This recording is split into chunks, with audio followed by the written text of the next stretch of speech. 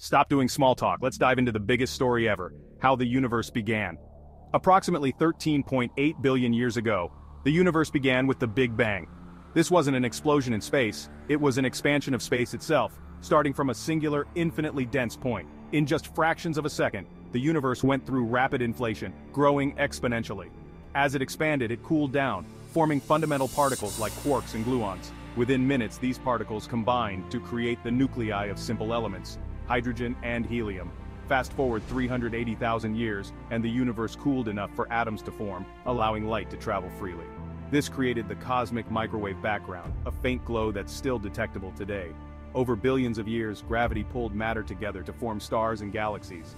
These stars created heavier elements, and their explosive deaths spread these elements across space. The Big Bang Theory explains the observable expansion of the universe, the abundance of light elements, and the existence of the CMB.